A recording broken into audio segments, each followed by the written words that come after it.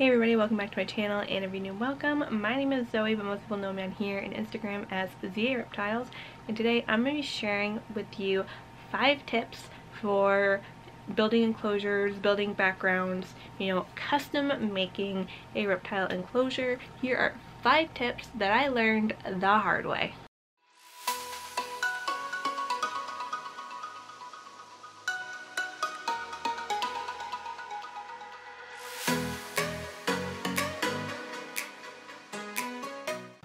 Tip number 1 is to avoid built-in hides, unless it's one where you can easily access your animal.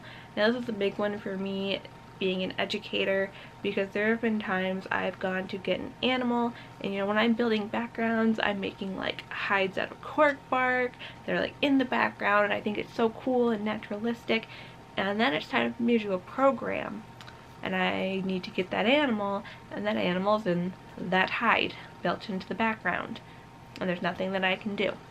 So even if you're not an educator, if you want to be able to access your animal, or if there's an emergency and you need to remove your animal from its enclosure, that can be very hard to do with built-in hides, unless it's something where you can reach your hand in and you're confident in reaching your hand in to grab your animal. I don't like doing that.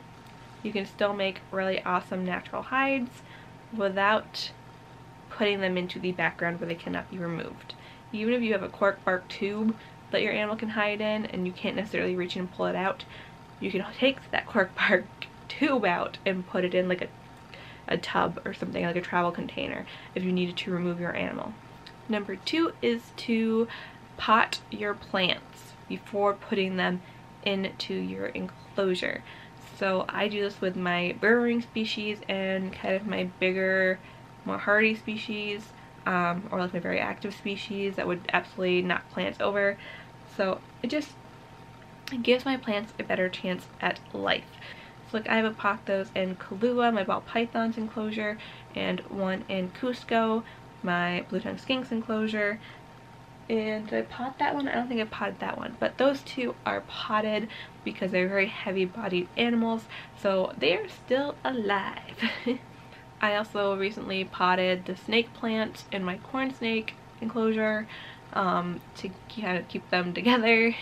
And then in my Chinese water dragon enclosure back here, I have all the plants potted, and then I bury the pots into the soil. So I always have people ask me questions about like, how do you put plants in, like with your snakes? That's how. I keep them in a pot and then I put the pot into the dirt. It just gives it a better chance at life. Number 3, this is along the lines of background. I have tried many different ways of doing backgrounds. Dry lock is superior. I have tried grout, I have done the silicone and dirt. Dry lock is the only way that I will go now. With that being said, you can still do a layer of dry lock first and then silicone and dirt, but my thing with silicone and dirt is it falls off over time. Most of my enclosures are silicone and dirt and they look like crap now. Dry lock over spray foam just looks very rocky and natural, and you can mix in colors to make it look however you want, make it look very natural, highlights, lowlights.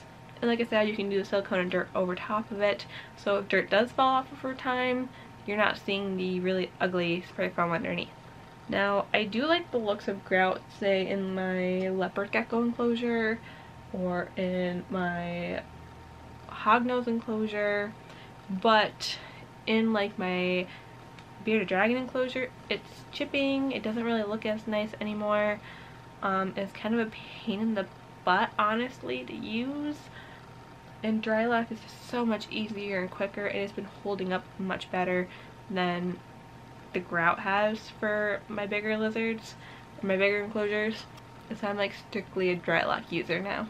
Number 4 is, if you are building an enclosure, plan what you need for holes. So plan for any wiring, any plugs, some lighting stuff. The wire is attached to the plug, so you need to make sure that if you're installing inside, you have enough room to fit the plug through, or you have to do some electrician work to deattach it so you can fit the cord through. Those are just things to think about when you're building, is how your cords are going to be situated. Also, if you plan to use a like something like an automatic mister. You need to be able to fit a hose in somewhere. So like I want to set up a mister for Cusco, my blue tongue skink, but I didn't think about that ahead of time, so there's nowhere for me to feed a hose through. So when I move and have a house, before I reset up his enclosure, I am going to drill a hole for a hose to go through so that he can have an automatic mister.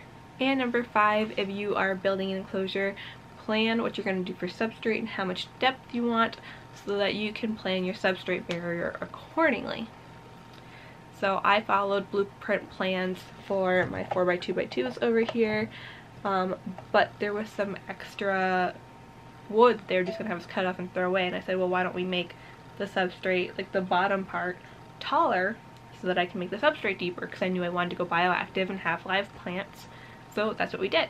So these are all just things you have to think ahead if you're building, so you can plan your cuts and whatnot. And that was something I didn't really think about when I did my tub conversions last year.